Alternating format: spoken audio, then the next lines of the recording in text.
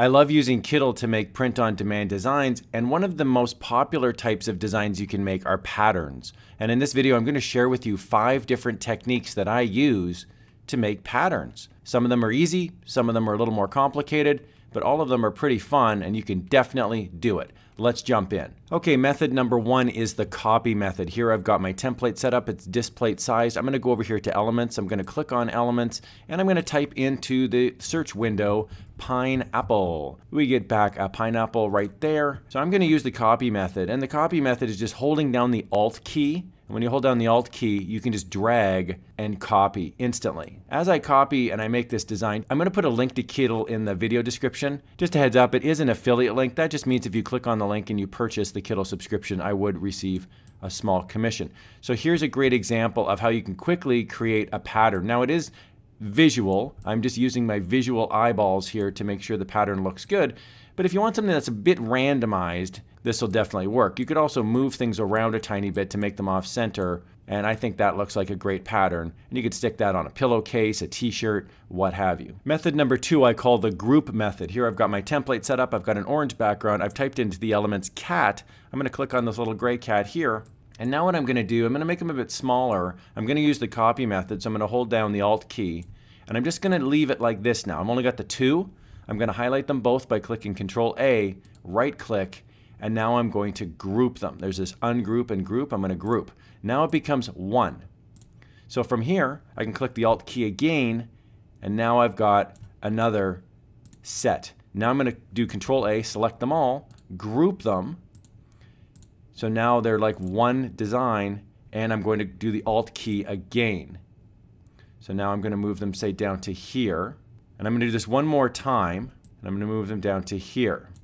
So this now becomes as if it's one element. I'm going to do Control A, group them all, and now I can simply copy this down using the Alt method. So it's similar to the first method, except instead of randomizing the cats, I'm creating sort of a unified front and then copying that design down. You can similarly do this if you'd like to do repeating patterns but have more than one graphic. So here I've got a different background. I'm going to click on this cat silhouette, and now I've got 4 silhouettes. So I'm going to put one here, one here, one here, and one here. I'm going to highlight them all. I'm going to make it a bit smaller, move this little guy around over here, and now I'm going to do Control A, group them, and now I'm going to do the Alt key and I'm going to move them. So this pattern now can get really complicated, but you can really make it quick because you've got one grouping, and just like that, I've now got a complete zoo full of cats, and that can be a really nice pattern as well. Technique number 3 is what I call the align method. And what I'm going to do here is I've typed into the elements dog. I'm going to pick this one picture, going to make them a bit smaller. And now what I'm going to do, I'm going to do the Alt key copy feature, and I'm not super worried about getting it completely aligned up perfectly. I'm going to do these 4, highlight them all by doing Control A, and now I'm going to align them. So I'm going to align them right in the middle, just like that. Now, if you do not group them and you align them center, they're all going to move into one, and that's not what you want. So Control Z undoes that. Move these so that they're kind of close together. Highlight them all. Make sure they're aligned middle, and now group them. And then highlight them center. Because it's thinking it's now one design, it'll highlight them and be in the middle. And now you can copy this down, and you can make these perfectly aligned. So I'm just going to drag these down, copy them, and now I can highlight them all, and I can make sure that they're center aligned. So now you've got a pretty good looking grid all the way down. The next method, I'm actually going to use this same example. I call it the grid method. And what you can do is click on this little settings button right there at the top, and you can turn on the grid. It says here at the bottom, show grid. So I'm going to click show grid. Now you can make the grid smaller or larger, and we can see now the grid's popped up. Now I'm going to make the background a bit darker so you can see it a bit easier. And now what I'm going to do is I'm going to move my dogs so that they're 2 from the top. I'll do middle align. And now for this one, I'm going to move it so it's 2 from the bottom of the dog to the top of the dog, and I'm going to do a line. So as long as you do this consistently all the way down, you're going to have a perfectly spaced design. I'm just using the align tool to align it in the middle, and then I'm using the grid to align the spacing in between. I'm going to move this down a tiny bit, down to the bottom, and I'll do one more here at the top. Control C, Control V. I'll drag this up, and I'll make sure it's 2 above. Now if you want to make sure everything's on the same page, what you can do is highlight everything, and you can group it. You don't have to group it, but you could. But you can also grab the corner and you can shrink everything up or down, and you can manipulate it as if it's one graphic. That's a really nice feature. So I'm going to make it about that size.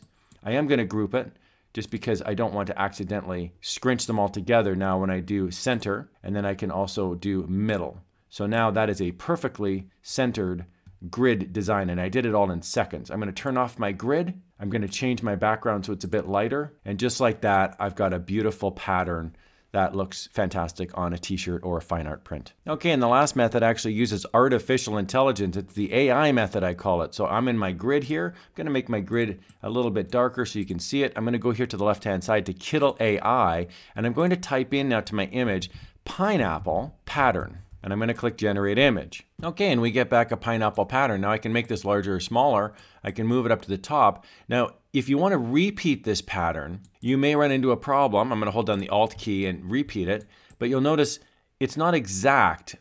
I can't line it up and repeat it. So what you want to do, I'm going to delete this out, and I'm going to type in here to the chat window, pineapple repeating pattern, and I'm also going to type in the word symmetrical. So it's a repeating symmetrical pattern, and I'm going to generate the image. Okay, and now we get a pattern here. I'm going to make it a bit bigger so we can easily see it. And now I can hold down the Alt key, I can copy it, and I can line up now exactly where the pattern begins and ends, and then I can copy it down to the next one. So over time, I can make this the entire width and length of the design. Okay, I'm happy with the way that looks. I'm going to do Control A, group it, and now I'm just going to simply hold down the Alt key and just drag it over to the right-hand side, and I can match this up exactly. And so just like that, you could make an absolutely ginormous mural painting, and it's all repeating patterns the whole way down. I really hope you found this walkthrough helpful. Again, I'll put the link to Kittl in the video description below. Check it out. I highly recommend it. And here's another video on how you can supercharge your print-on-demand journey using the powers of Kittl.